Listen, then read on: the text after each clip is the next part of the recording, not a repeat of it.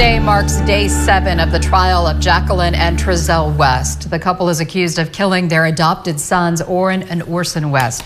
An interview with Jacqueline West was played for jurors this morning. In it, Bakersfield Police Detective John Ryan accuses Jacqueline West of withholding information. She told detectives she loves the boys, but said it's not the same emotion as with her biological children.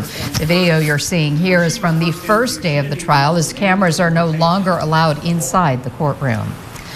And 17 News has been following this case since the very beginning. Our court reporter Jason Katowski is providing live updates from the courtroom on our Twitter account. You can also find his full coverage of the West trial on our website, kget.com. There you can also find a link to the courtroom's audio stream during the trial.